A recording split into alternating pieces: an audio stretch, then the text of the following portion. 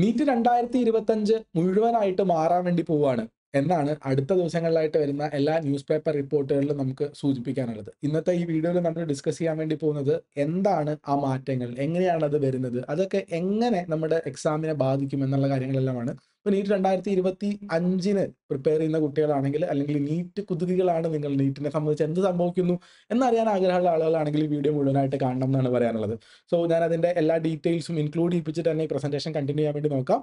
So നമുക്ക് അതിലേക്ക് പോകാൻ വേണ്ടി പറ്റും. അപ്പോൾ അതിന് മുന്നേ എനിക്കൊരു ഡിസ്ക്ലെയിമർ നിങ്ങളോട് എല്ലാവരും പറയാനുണ്ട്. എസ്പെഷ്യലി ആത്മാർത്ഥമായിട്ട് ഡെഡിക്കേറ്റഡ് ആയിട്ട് പഠിക്കുന്ന കുട്ടികളോടാണ് ഈ ഡിസ്ക്ലെയിമർ പറയാനുള്ളത്.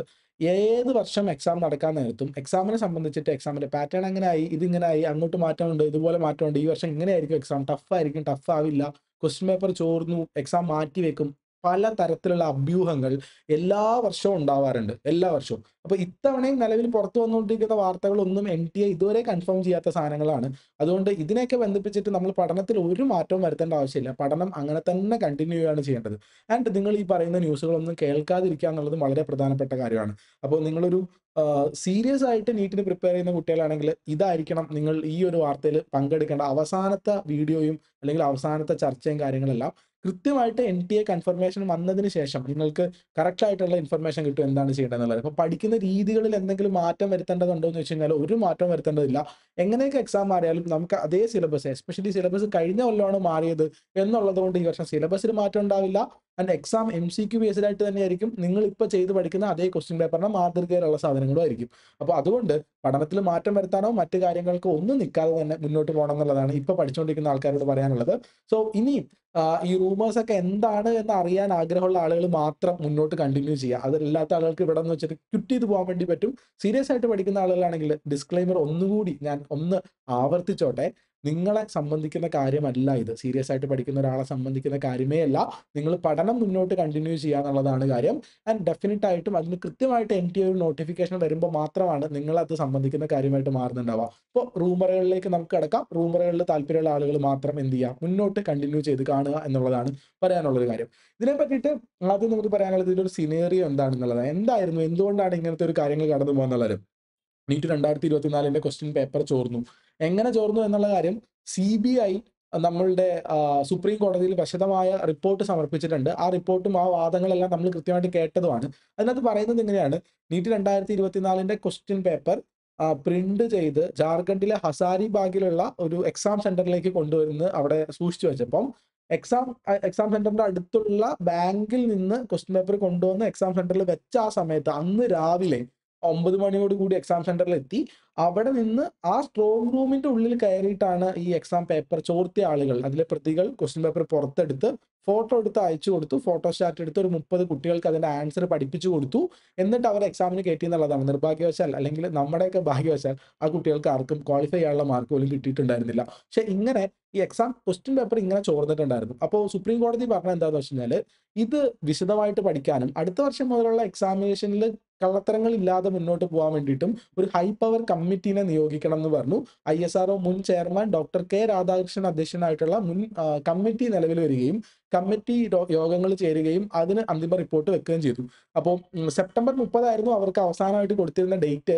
പക്ഷെ അവർ 2 ആഴ്ചയും കൂടി അധികം ചോദിച്ചിട്ട് ഒക്ടോബർ 21 വരെ, ഇപ്പൊ ഞാൻ ഇന്നിപ്പോൾ ഈ വീഡിയോ ഷൂട്ട് ചെയ്ത് ഒക്ടോബർ 31 തീയതിയാണ്, ഒക്ടോബർ 21 വരെ അവർ അധികമായിട്ട് സമയം ചോദിച്ചിട്ടുണ്ടായിരുന്നു. അപ്പോൾ ഇനി റിപ്പോർട്ട് സമർപ്പിക്കണം. അപ്പോൾ റിപ്പോർട്ട് സമർപ്പിക്കുന്നത് 2 ആഴ്ച കൂടി മുന്നോട്ട് നീക്കിയിട്ടുണ്ട്. അപ്പോൾ അതായത് ഏകദേശം ഈ നവംബർ ഫസ്റ്റ് വീക്കിൽ തന്നെ അതിന്റെ റിപ്പോർട്ട് കയ്യിൽ വരും എന്നുള്ളതാണ്. അപ്പോൾ ഹൈ പവർ കമ്മിറ്റീനെ നിയോഗിച്ചത് ക്വസ്റ്റ്യൻ പേപ്പർ ചോരാതിരിക്കാൻ വേണ്ടിയിട്ടും എക്സാം നടത്തിപ്പ് കൂടുതൽ സുതാര്യമാക്കാൻ, എല്ലാവർക്കും മനസ്സിലാവുന്ന രൂപത്തിൽ കള്ളത്തരങ്ങളൊന്നും ഇല്ലാത്ത ഫെയർ മീൻസിൽ എക്സാം നടത്താൻ വേണ്ടിയിട്ടാണ് ഹൈ പവർ കമ്മിറ്റി വന്നത്. ആൻഡ് ഇപ്പൊ പുറത്ത് വരുന്നത് ഹൈ പവർ കമ്മിറ്റി ഉണ്ടാക്കിയ റിപ്പോർട്ടിൽ ഉണ്ട് എന്ന് പറയുന്ന അഭ്യൂഹങ്ങൾ മാത്രമാണ് നിലവിൽ പുറത്തു വന്നുകൊണ്ടിരിക്കുന്നത്. അതിൽ എനിക്ക് ആദ്യമായിട്ട് ഏറ്റവും ക്രെഡിബിൾ ആയിട്ടുള്ള ന്യൂസ് ഒരു 6-7 ദിവസങ്ങൾക്ക് മുന്നേ, അതായത് October 24 the Hindu news paper പുറത്തുവിട്ടിട്ടുള്ള ഈ ഒരു റിപ്പോർട്ടാണ്. നിങ്ങൾക്ക് ഓൺലൈനിൽ അവൈലബിൾ ആണ്. National testing agency remains high lipped on possible changes എന്ന് പറഞ്ഞാൽ പ്രത്യേകിച്ച് ഒന്നും പറയുന്നില്ല, സൈലന്റ് ആയിട്ട് തന്നെ കണ്ടിന്യൂ ചെയ്യുകയാണെന്നാണ് ഹിന്ദുവിന്റെ ഈ 24 വന്ന ഈ റിപ്പോർട്ടിനകത്ത് പറയുന്നുണ്ടാവുക. ഓൺലൈനിൽ അവൈലബിൾ ആണ്. ഈ വാർത്തകളുടെ ലിങ്കുകൾ ഞാൻ എന്ത് ചെയ്യാം, നമ്മളുടെ ഡിസ്ക്രിപ്ഷനിലേക്ക് ആഡ് ചെയ്യാം. അപ്പൊ നിങ്ങൾക്ക് താല്പര്യമുള്ള ആളുകൾക്ക് അത് വായിച്ചു നോക്കാൻ വേണ്ടി. ഇത് 24 അപ്പൊ അന്നത്തേക്ക് പ്രത്യേകിച്ച് ഒന്നുമില്ല. ചേഞ്ചസ് ഉണ്ടാവും എന്ന് പറയുന്നു, പക്ഷെ ചേഞ്ചസ് എന്തൊക്കെയാണ് എന്നുള്ളതിനെ പറ്റിയിട്ട് ഇവരൊന്നും പറയുന്നില്ല എന്നുള്ളതായിരുന്നു ഈ ഒരു വാർത്തയിൽ ഉണ്ടായിരുന്നത്. ഇനി തൊട്ടടുത്ത വാർത്ത കഴിഞ്ഞ ദിവസങ്ങളിലാണ് വന്നത്. ഇന്നലെ വൈകുന്നേരം, അതായത് ഏകദേശം 30-ാം തീയതി, 29-ാം തീയതി 30-ാം തീയതി ആയിട്ടാണ് വന്നത്. ആദ്യത്തെ വാർത്ത പുറത്തുവിടുന്നത് ടൈംസ് ഓഫ് ഇന്ത്യ ആണ്. ടൈംസ് ഓഫ് ഇന്ത്യ പുറത്തുവിടുന്ന സാധനങ്ങൾ വെച്ചിട്ട് NTA റിവീൽസ് പൊട്ടൻഷ്യൽ ചേഞ്ചസ് ഉണ്ടാവാൻ സാധ്യതയുണ്ടെന്ന് NTA പറഞ്ഞു എന്നാണ് പറഞ്ഞത്. പക്ഷേ NTAയുടെ ഔദ്യോഗികമായുള്ള നോട്ടിഫിക്കേഷൻസ് അല്ല, NTAനെ ഉദ്ധരിച്ച് പല സോഴ്സസിൽ നിന്ന് പറഞ്ഞു എന്നുള്ളതാണ് അവർ പറയുന്നുണ്ടാവും. അപ്പോൾ എക്സാം പാറ്റേൺ ചേഞ്ച് ആകുമോ എന്നുള്ളതാണ് ഇവർ കൊടുത്തിരിക്കുന്ന തലക്കെട്ട്. അപ്പോൾ നമുക്ക് ആ വാർത്തയിലെ പ്രധാനപ്പെട്ട ഭാഗങ്ങളിലേക്ക് നമുക്കൊന്ന് കടന്നു നോക്കാൻ വേണ്ടി പറ്റും. അപ്പോൾ അതിനകത്ത് അവർ പറയുന്നു, പാനലുള്ളത് former ISRO chairman doctor R Radhakrishnan. ഞാൻ മുന്നേ K രാധാകൃഷ്ണൻ എന്ന് പറഞ്ഞ സംശയമുണ്ട്. ഡോക്ടർ R രാധാകൃഷ്ണൻ ചെയർമാനായിട്ടുള്ള കമ്മിറ്റിയാണ്. അതിനകത്ത് പറഞ്ഞ report is almost ready. Report ready ആയിട്ടുണ്ട്. സെവറൽ റെക്കമെൻഡേഷൻസ്, പല റെക്കമെൻഡേഷൻസ് നമ്മൾ അതിനകത്ത് ആഡ് ചെയ്തിട്ടുണ്ട്.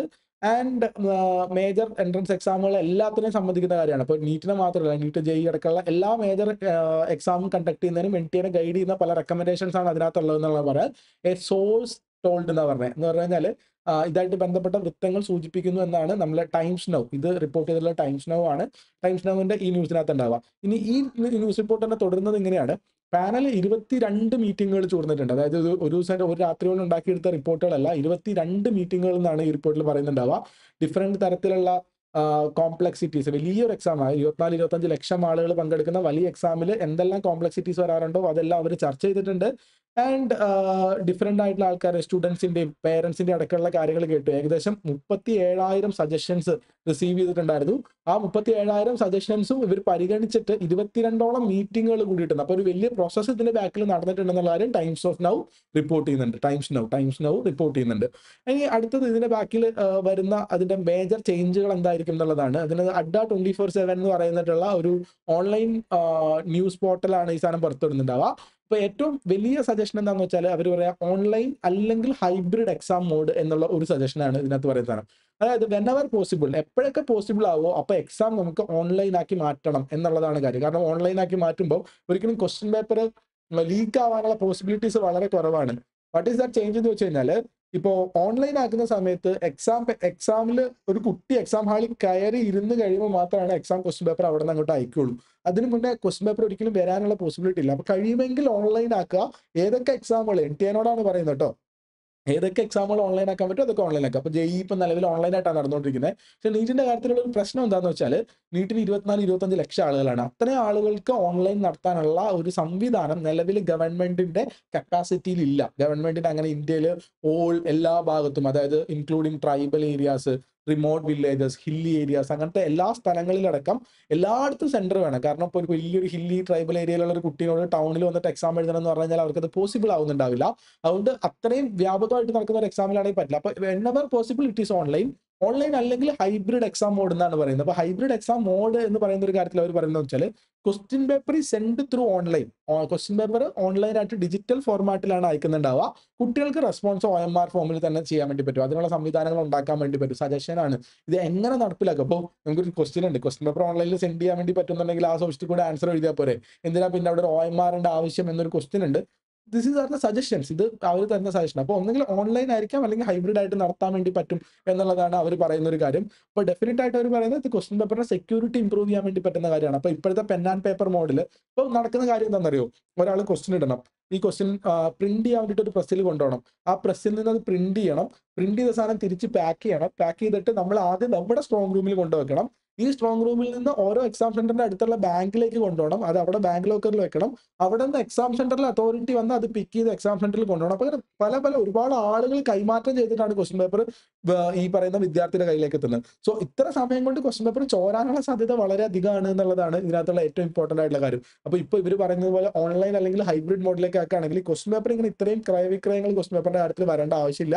അതുകൊണ്ട് ചോരാനുള്ള സാധ്യതകൾ കുറവായിരിക്കും എന്നുള്ള പറയുന്നത്. ഇതാണ് ഒരു സജഷൻ, വൺ മേജർ സജഷൻ ഉള്ളത്.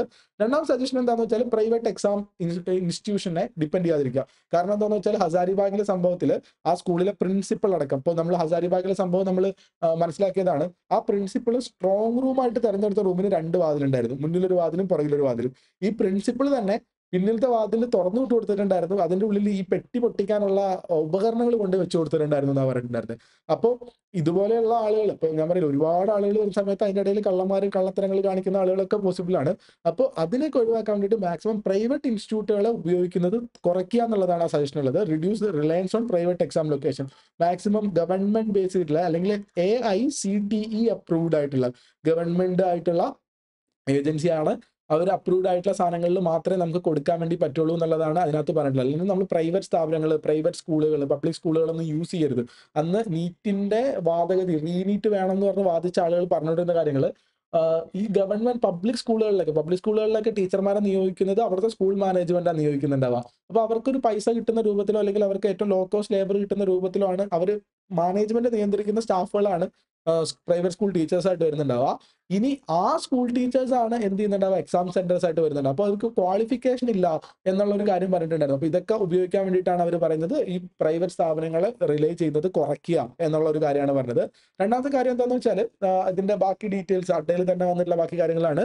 How hybrid examination Kombat paper leaks. എങ്ങനെയാണ് ഹൈബ്രിഡ് എക്സാമിനേഷൻ ഇതേപോലെ തന്നെ അതിന്റെ പേപ്പർ ട്രാൻസ്മിഷൻ മെത്തേഡ്സ് ഒരുപാട് കുറയ്ക്കാൻ വേണ്ടി പറ്റും. പ്രൈവറ്റ് സ്ഥാപനങ്ങൾക്ക് അതിനകത്ത് റോൾ ഉണ്ടാവില്ല, ഡയറക്ട്ലി ചെയ്യാൻ വേണ്ടി പറ്റും. അതുകൊണ്ട് ഒരു ഹൈബ്രിഡ് എക്സാമിനേഷൻ മോഡിലേക്ക് പോകണം എന്നുള്ളൊരു കാര്യത്തിലേക്ക് വരുന്നുണ്ടാവാം. ആൻഡ് പിന്നെ വേറെ ഒരു വലിയ സ്റ്റാജാണ് മൾട്ടി സ്റ്റേജ്ഡ് എക്സാം നടക്കുക. ഫോർ എക്സാമ്പിൾ പറഞ്ഞു കഴിഞ്ഞാൽ ഇപ്പോൾ JEE ഒക്കെ നടക്കുന്നത് പോലെ IIT-യിൽ എക്സാം നടക്കണമെങ്കിൽ ആദ്യം JEE മെയിൻസ് എഴുതണം. ഒരു നിശ്ചിത ക്വാളിഫിക്കേഷൻ മാർക്ക് വാങ്ങിയിട്ട് JEE അഡ്വാൻസ്ഡ് എഴുതിയിട്ട് മുന്നോട്ട് പോകണം. അപ്പൊ നമുക്കിവിടെ ഉറപ്പാക്കാൻ വേണ്ടി പറ്റുന്ന കാര്യം എന്ന് വെച്ചാൽ JEE അഡ്വാൻസ് എഴുതുന്ന കുട്ടികൾ എല്ലാവരും നല്ല ടാലന്റഡ് ആയിട്ടുള്ള കുട്ടികൾ മാത്രമായിരിക്കും JEE അഡ്വാൻസ് എഴുതുക എന്നുള്ളതാണ്. അല്ലാത്ത കുട്ടികൾക്കാർക്കും JEE അഡ്വാൻസ് എഴുതാൻ വേണ്ടി പറ്റില്ല. അതുപോലെ തന്നെ നീറ്റിന് അതൊരു സ്ക്രീനിങ് ടെസ്റ്റ്, അത് അന്ന് സുപ്രീം കോടതി ചോദിച്ചിട്ടുണ്ടായിരുന്നു, ഇങ്ങനെ നിങ്ങൾക്ക് ആക്കിക്കൂടെ, എന്തിനാ 25 ലക്ഷം ആൾക്കാർക്ക് എക്സാം നടത്തുന്നത്? 25 ലക്ഷം ആൾക്കാർക്ക് എക്സാം നടത്തിയിട്ട് അതിനകത്ത് സ്ക്രീൻ ഓഫ് ചെയ്ത് ഒരു 10 ലക്ഷം ആൾക്കാരെയോ 12 ലക്ഷം ആൾക്കാരെ തെരഞ്ഞെടുത്ത് അവർക്ക് വേണ്ടി മാത്രം ഒരു രണ്ടാം ഘട്ട പരീക്ഷ നടത്തിക്കൂടെ എന്ന് സുപ്രീം കോടതി ചോദിച്ചിട്ടുണ്ടായിരുന്നു. ഇപ്പൊ ഇവരുടെ ഈ കമ്മിറ്റി റിപ്പോർട്ടിലും ഇതുപോലെ തന്നെ മൾട്ടി സ്റ്റേജ്ഡ് എക്സാം ആയിട്ട് വെക്കാൻ വേണ്ടി പറ്റും. അപ്പോൾ ഏറ്റവും എലിജിബിൾ ആയിട്ടുള്ള, ഏറ്റവും അർഹതരായിട്ടുള്ള, ഏറ്റവും ഡെഡിക്കേറ്റഡ് ആയിട്ടുള്ള സ്റ്റുഡൻസ് മാത്രമായിരിക്കും ഫസ്റ്റ് സ്റ്റേജ് ക്ലിയർ ചെയ്യുന്നുണ്ടാവുക. അതിന്റെ ഉള്ളിൽ നിന്നും ഏറ്റവും ഫെയർ ആയിട്ടുള്ള മീൻസുകളിൽ ഏറ്റവും നല്ല ആൾക്കാരെ തിരഞ്ഞെടുക്കാൻ വേണ്ടി പറ്റും എന്നുള്ളതാണ് ഇവരുടെ ഒരു നിർദ്ദേശത്തിലുള്ളത്. ഓർക്കുക, ഇത് നിർദ്ദേശമാണ്, ഇത് അംഗീകരിച്ചിട്ടില്ല, ഇങ്ങനെ ആവും എന്നുള്ള കാര്യം ഉറപ്പ് പറഞ്ഞിട്ടും ഇല്ല എന്നുള്ള കാര്യമാണ്. ആൻഡ് ഫൈനൽ സാധനം ഇതാണ്, increase the government on exam facilities. ഗവൺമെന്റിന് തന്നെ ചെയ്യാൻ വേണ്ടി പറ്റുന്ന എക്സാം ഫെസിലിറ്റി സെന്റേഴ്സ് കൂട്ടുക, ഗവൺമെന്റ് സെന്റേഴ്സ് കൂട്ടുക, പ്രൈവറ്റ് സെന്റേഴ്സിലേക്ക് പോവാതിരിക്കുക എന്നുള്ള കാര്യമാണ്. അപ്പൊ അതും ഉറപ്പായിട്ട് നമുക്ക് ഗവൺമെന്റിലാകുമ്പോൾ ഗവൺമെന്റ് സ്റ്റാഫുകൾ അക്കൗണ്ടബിൾ ആണ്. ആർക്കും ഇതിനകത്ത് ഉടായ്പ കാണിക്കാനോ കള്ളത്തരങ്ങൾ കാണിക്കാനോ പറ്റില്ല എന്നുള്ളതാണ് കാര്യങ്ങൾ. അപ്പൊ ഇത്രയും കാര്യങ്ങളൊക്കെ എന്താണ്, ഇത്രയും കാര്യങ്ങളൊക്കെ നിർബന്ധമായിട്ട് നമുക്ക് പറയാൻ വേണ്ടി പറ്റുന്ന കാര്യമാണ്. ഇതെല്ലാം ഒരു കമ്മിറ്റി, നമ്മളൊരു ഹൈ പവർ കമ്മിറ്റി, ISRO മുൻ chairman doctor R Radhakrishnan chairman ആയിട്ടുള്ള ഒരു ഹൈ പവർ കമ്മിറ്റിയുടെ തീരുമാനമാണ്. ഈ ഹൈ പവർ കമ്മിറ്റി ഇതെല്ലാം തീരുമാനിച്ച് കാര്യങ്ങൾ മുന്നോട്ട് കൊണ്ടുപോയി അവര് 22ഓളം സിറ്റിങ്ങുകൾ, 37,000-ഓളം അപേക്ഷകളും സജഷൻസും ഇതെല്ലാം പരിഗണിച്ചതിന് ശേഷം അവർ കൊടുത്ത റിപ്പോർട്ടിൽ പറയാനുള്ള കാര്യങ്ങളാണ്. ഈ റിപ്പോർട്ട് സമർപ്പിക്കുന്നത് സുപ്രീം കോടതിക്കാണ്. ഇപ്പൊ സുപ്രീം കോടതി ഇതനുസരിച്ചിട്ട് പെരുമാറാൻ വേണ്ടിയിട്ട് NTA പറയാനോ അല്ലെങ്കിൽ ഇതെല്ലാം ഒന്ന് കൺസിഡർ ചെയ്യുന്ന NTA പറയാനോ സാധ്യതയുണ്ട്. അപ്പൊ NTA ഇത് കൺസിഡർ ചെയ്തിട്ട് NTA ഇതെല്ലാം കൂടി മാറ്റങ്ങളെല്ലാം ഉൾക്കൊള്ളിക്കുവോ, അല്ലെങ്കിൽ ഇപ്പൊ നടക്കുന്ന പോലെ തന്നെ നടന്നോട്ടെ, കാരണം ഇതൊക്കെ നടത്താൻ വേണ്ടിയിട്ട്, കാരണം ഭയങ്കര ബുദ്ധിമുട്ടാണ് ഡിജിറ്റലി എല്ലാ കാര്യങ്ങളും ഒക്കെ. ഹൈബ്രിഡ് എക്സാമിനേഷൻ മോഡ് എന്ന് പറഞ്ഞാൽ മോഡ് തന്നെ ശരിയാന്ന് തോന്നില്ല. ഒന്നെങ്കിൽ ഓൺലൈൻ ഒന്നെങ്കിൽ ഓഫ്ലൈൻ ആയിട്ടാണ് നമുക്ക് തോന്നുക. ഹൈബ്രിഡ് എക്സാമിനേഷൻ മോഡ്, അതായത് ക്വസ്റ്റ്യൻ പേപ്പർ മാത്രം കമ്പ്യൂട്ടറിൽ, ബാക്കി പെൻ ആൻഡ് പേപ്പർ OMR എന്ന് പറയുന്നത് അത്രത്തോളം സ്യൂട്ടബിൾ ആണെന്ന് തോന്നില്ല. കാരണം ക്വസ്റ്റ്യൻ പേപ്പർ കമ്പ്യൂട്ടറിലാണെങ്കിൽ ഉത്തരം കൂടി കമ്പ്യൂട്ടറിലാക്കിയാൽ അത് ഓൺലൈൻ മോഡായിട്ട് മാറുന്നുണ്ട്. അപ്പോൾ ഹൈബ്രിഡ് എക്സാമിനേഷൻ മോഡ് എങ്ങനെ നടക്കും എന്നറിയില്ല. ഇനി JEE പോലെ 2 ഫേസ്ഡ് എക്സാം ആണെങ്കിൽ അതെങ്ങനെയാണെന്നുള്ള അറിയില്ല. അപ്പൊ NTA പറയാണ്, നിലവിൽ ഇത് നടത്താൻ ബുദ്ധിമുട്ടാണ് സാർ, ഞങ്ങൾക്ക് ഇത്തവണ കൂടുതൽ സെക്യൂരിറ്റിയിൽ ഈ കാര്യം നടത്താനേ പറ്റുള്ളൂ എന്ന് പറഞ്ഞാൽ ഇങ്ങനെ തന്നെ കണ്ടിന്യൂ ചെയ്യുന്നുണ്ടാവും. അപ്പോൾ ഞാൻ ഇതിന്റെ തുടക്കത്തിൽ നിങ്ങൾ കുട്ടികളോട് എല്ലാവരോടും ഞാൻ സൂചിപ്പിച്ചിട്ടുണ്ടായിരുന്ന കാര്യം എന്ന് പറഞ്ഞു കഴിഞ്ഞാൽ ഒരു ഡിസ്ക്ലെയിമർ ആയിരുന്നു നിങ്ങളോട് എല്ലാവരും പറഞ്ഞിട്ടുണ്ടായിരുന്നത്. അതായത് ഇതെല്ലാം എന്ത് മാത്രമാണ്, ഊഹാപോഹങ്ങൾ മാത്രമാണ്, അല്ലാതെ വേറെ ഒരു സാധനവും ഇതിനകത്ത് നടക്കുന്നില്ല. ഇതൊക്കെ വെറും ഊഹാപോഹങ്ങളാണ്. അല്ലെങ്കിൽ ഇത് റിപ്പോർട്ട് പുറത്തു വരുമ്പോൾ റിപ്പോർട്ടിൽ ഇങ്ങനെ ആയിരിക്കും എന്നുള്ളത് ചില സോഴ്സുകളെ ഉദ്ധരിച്ചിട്ട് പറയുന്ന കാര്യങ്ങളാണ്. ഇതിനെ റിലേ ചെയ്തിട്ട് നമ്മൾ നിൽക്കരുത്. എസ്പെഷ്യലി പഠിച്ചുകൊണ്ടിരിക്കുന്ന ഡെഡിക്കേറ്റഡ് ആയിട്ടുള്ള സ്റ്റുഡൻസ്. ഇനിയിപ്പോൾ ജസ്റ്റ് ഇതിങ്ങനെ അറിഞ്ഞിരിക്കാൻ വേണ്ടിയിട്ടുള്ള സ്റ്റുഡൻസ് ആണെങ്കിൽ you can continue going behind this thing. Dedicated ആയിട്ടുള്ള സ്റ്റുഡൻസ് ജസ്റ്റ് ഫോളോ ഓൺലി നമ്മുടെ NTA നോട്ടിഫിക്കേഷൻ വരുന്നത് വരേക്കും നിങ്ങൾ കൃത്യമായിട്ട് പഠിച്ചുകൊണ്ടിരിക്കുക. നിങ്ങളുടെ പഠനത്തിലോ മറ്റു കാര്യങ്ങളിലോ ഒരു മാറ്റവും വരുത്തേണ്ടതില്ല എന്നുള്ളൊരു കാര്യം ഓർപ്പിക്കുകയാണ്. നീറ്റായിട്ട് ബന്ധപ്പെട്ട ഒരുപാട് വീഡിയോസ് പബ്ലിഷ് ചെയ്യുന്ന ചാനലാണ് നമ്മളുടേത്. അപ്പോൾ അതിനകത്ത് നിങ്ങൾ പഠിക്കുന്നത് എങ്ങനെയാണ്, പഠനത്തിന് വേണ്ട ഗൈഡൻസുകൾ, പഠിക്കാൻ വേണ്ടിയുള്ള കണ്ടന്റുകൾ, ഒരുപാട് കാര്യങ്ങൾ നമ്മൾ ചെയ്തു തരുന്നുണ്ട്. അപ്പോൾ നിങ്ങൾക്ക് താല്പര്യം ഉണ്ടെങ്കിൽ എന്ത് ചെയ്യുക, എന്തായാലും വരിക. നീറ്റായിട്ട് ബന്ധപ്പെട്ട കാര്യങ്ങൾ സംസാരിക്കാൻ വേണ്ടിയിട്ട് സ്റ്റുഡൻസിന് വേണ്ടിയിട്ട് കമ്മ്യൂണിറ്റി മെന്റർഷിപ്പ് ചാനൽ നമ്മൾ റൺ ചെയ്യുന്നുണ്ട്. ആ ചാനലിലേക്കുള്ള QR കോഡാണിത്. ജസ്റ്റ് ഒന്ന് പോസ്റ്റ് ചെയ്ത് ഒരു സ്ക്രീൻഷോട്ട് എടുത്ത് സ്കാൻ ചെയ്ത് കഴിഞ്ഞാൽ നിങ്ങൾക്ക് നേരെ നമ്മുടെ കമ്മ്യൂണിറ്റി മെന്റർഷിപ്പ് ചാനലിലേക്ക് വരാൻ വേണ്ടി പറ്റും. നീറ്റ് ബന്ധപ്പെട്ട നോൺ ഡോപ്പ സ്റ്റുഡൻസിനുള്ള സപ്പോർട്ടാണ് നമ്മൾ അവിടെ കൊടുക്കുന്നുണ്ടാവുക. അപ്പോൾ ഇത്രയും കാര്യങ്ങളൊക്കെ പറഞ്ഞ് ചാനൽ സബ്സ്ക്രൈബ് ചെയ്യണമെന്ന കാര്യം ഓർമ്മിപ്പിച്ചുകൊണ്ട് നമ്മൾ നിർത്തട്ടെ. അടുത്ത വീഡിയോയിൽ കാണാം. അടുത്തൊരു അപ്ഡേറ്റ് വരുമ്പം എന്തായാലും വിശദമായിട്ട് തന്നെ വിത്ത് ഓൾ റെഫറൻസ് നിങ്ങൾ അറിയിക്കുന്നുണ്ടാവും. അതുവരേക്കും bye bye. Thank you so much.